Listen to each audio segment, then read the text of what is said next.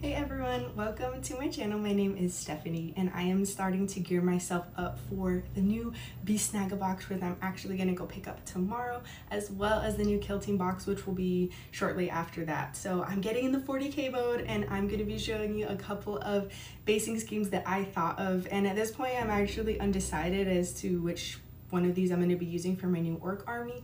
So let me know what you guys think and which one you like more. Both of these schemes can be scaled up or down in complexity depending on the materials you have at hand, your personal preference as to if you want to go for a more standard look or be extra like me and use a ton of props and little itty bitty things to like create a scene. Anyway, thank you guys so much for watching and let's go ahead and get started.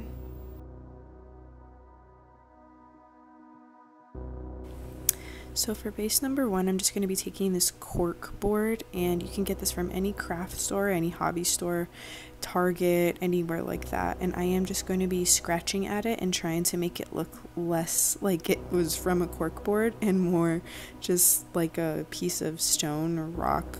And I'm just taking school glue and gluing it down to the base.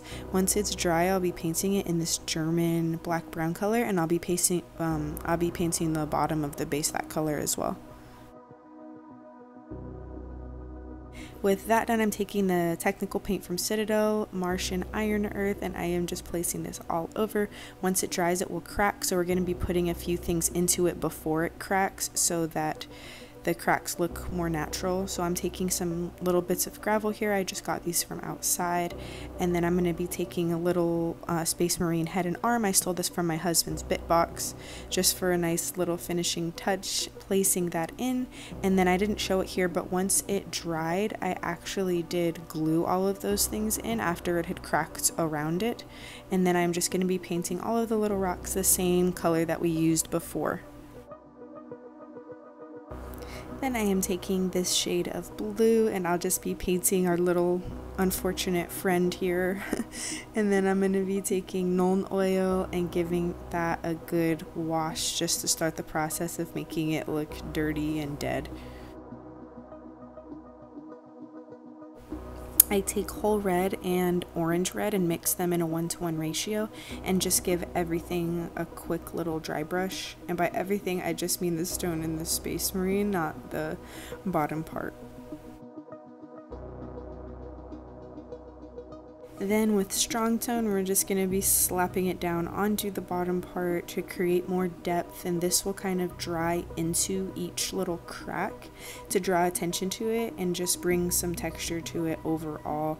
And then I am taking this bone color and I will just be dry brushing everything with this. So that's the stone, the Space Marine, and the bottom, and I'm kind of doing this on the bottom of the vase in a little bit of a circular motion you can see here to kind of make it look like it could be wisps of dust or whatever. So yeah, that is all that I did, and then this is the final look for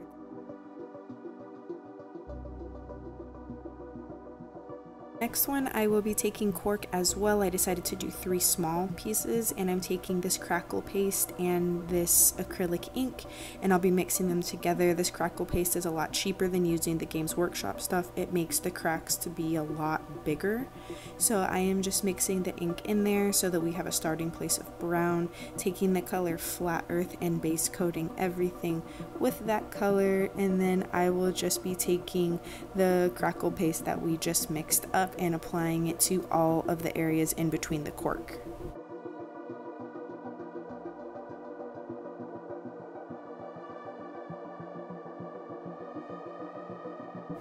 Just like before, we're going to be dropping some random objects in here while this is wet, and then we will glue them after the crackle has crackled. And these are just little sandbags I got from Green Stuff World.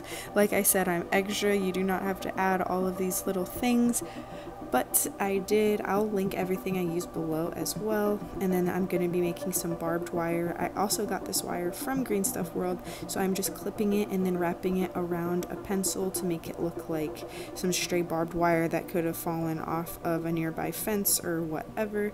So just wrap that around and stick it right on after shaping it a little bit, and yeah, I just let it sit there. And then I take some glue, like I said, and once the crackle has already crackled, it takes about a day. That's when I just glue everything because it's already had its little imprint made, so it will sit flat on the crackle.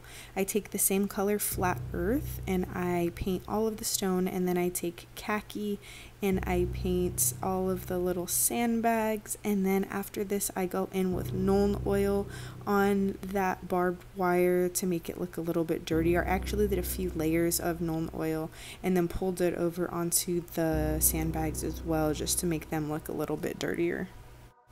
I don't know that I would necessarily put all of these things on one base, but this is just for demonstration purposes.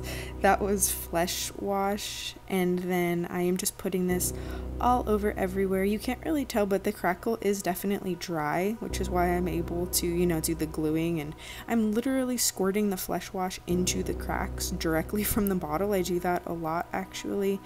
And then I am taking pale sand and giving everything a very, very, very heavy dry brush, trying to pull out all of the texture.